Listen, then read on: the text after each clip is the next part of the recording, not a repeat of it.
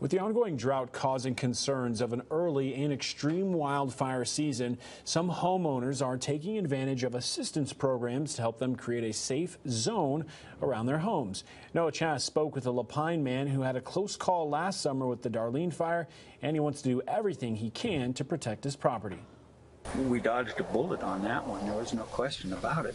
Phil Johnson's 25-acre Lapine property was half a mile away from the flames of last summer's Darlene Fire, a fire that destroyed most everything in its path. Definitely after the fire that we had last summer, it pretty much scared the hell out of everybody.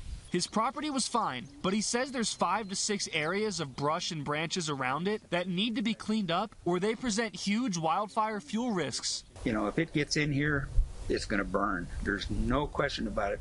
You can look around here, and I spent almost 20 years trying to get what's cleaned up.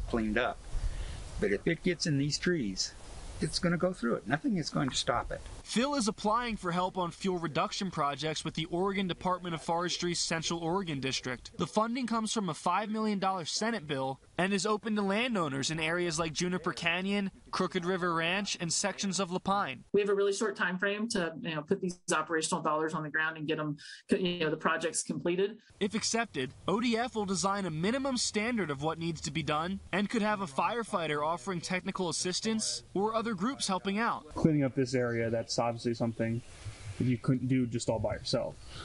You can, but it takes years to do it.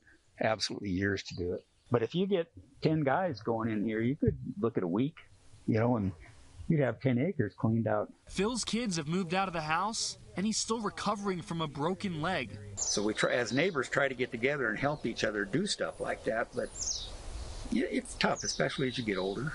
There's no question about it.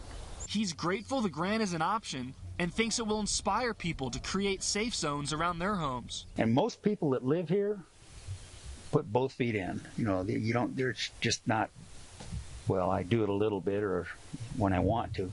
They're on it all year round. In Lapine, Noah Chast, News Channel 21.